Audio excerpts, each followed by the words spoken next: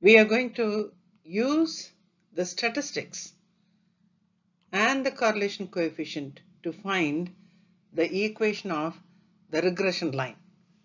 That is, if the mean of the two variables x and y are given, if the standard deviation of the two variables x and y are given, and if the coefficient r is also known, using those 5 values, we can find the regression line.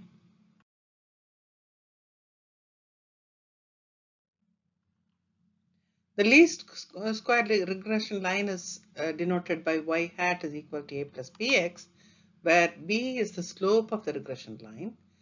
And here the slope b can be obtained using this formula, the coefficient r multiplied by the quotient sy by sx, where sy is the standard deviation of y and sx is the standard deviation of x.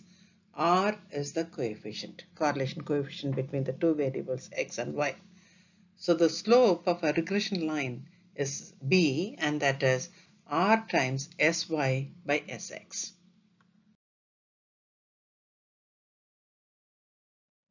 We also need the intercept.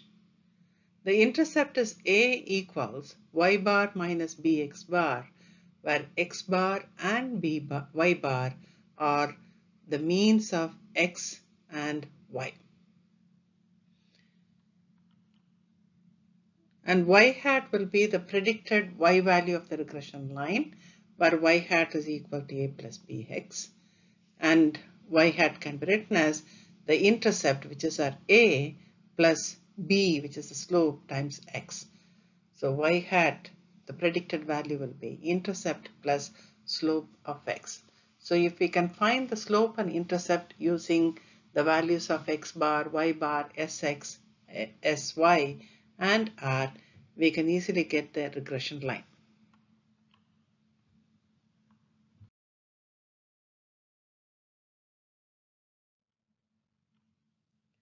To understand this, let us make use of an example. A statistics professor posted the following information on her office door at the end of the semester. The information says that the mean of the pre-final average is 75, the standard deviation of the pre-final average is 8, the mean of the final exam score is 78, and the standard deviation of the final exam score is 12.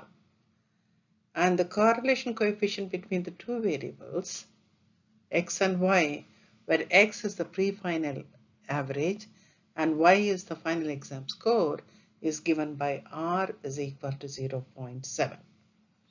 So since pre-final exam is used to predict the value of the exam score value will be the y variable, and the pre-final exam score will be the x variable. So this is our x bar and this is our y bar. And here the standard deviation of pre-final exam will be Sx, and the standard deviation of final exam will be Sy.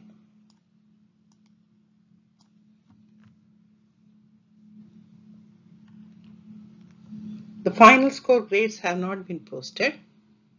Nicola wants to predict her final exam score based on this information, but she has an 82 per pre-final exam average. What does the least square line predict for Nicola's final exam score? So using these values, we would like to predict Nicola's final exam score. But before finding her final exam score, we must find the regression line using these 5 results, x bar, y bar, sx, sy, and r.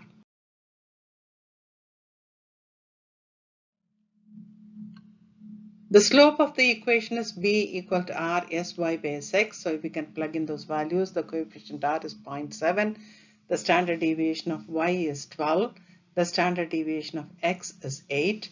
So the slope will be 1.05. The intercept a is y bar minus bx bar, where y bar is 78 and x bar is 75. and using the b value what we have already got, we can substitute and get the intercept a as negative 0.75. So the regression line y hat is a plus bx will be negative 0.75 plus 1.05x. Now we can use this regression line equation to predict the value. So to predict final exam score of Nicola, we take this regression line y hat is equal to negative 0.75 plus 1.05x. It says that her pre-final score is 82. So plugging in x is equal to 82, simplifying this, we get that as 85.35. So we can easily predict Nicola's final exam score as 85.35.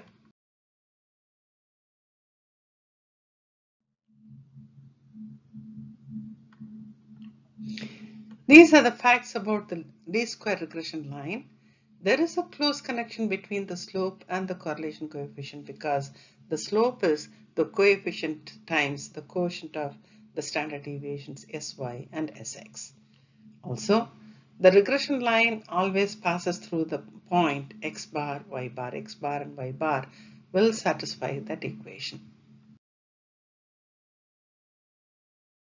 This video helped us to understand how to get the regression line using the summary results, that is the standard deviations of the two variables, mean of the two variables, and the correlation coefficient. We can also use that regression line to predict the other values. Hope this video was helpful. Thank you for listening and thank you for watching this.